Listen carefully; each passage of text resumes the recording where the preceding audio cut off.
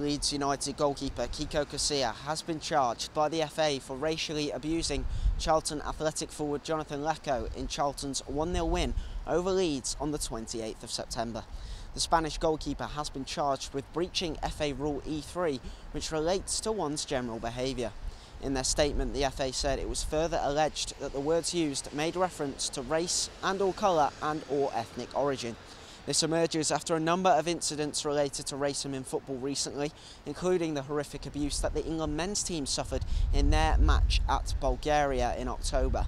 Casilla denies the charge, and Leeds supported him in a club statement, saying Leeds United Football Club acknowledges the charge from the FA today relating to Kiko Casilla and an alleged breach of FA Rule E3 during our Sky Bet Championship match with Charlton Athletic at the Valley in September.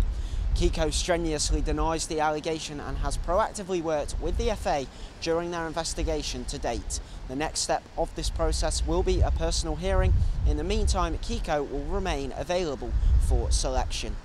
The former Real Madrid goalkeeper now has 8 days to formally respond to the charge, and because of new FA rules brought in back in July, he will face a minimum of a 6-match ban if he is found guilty.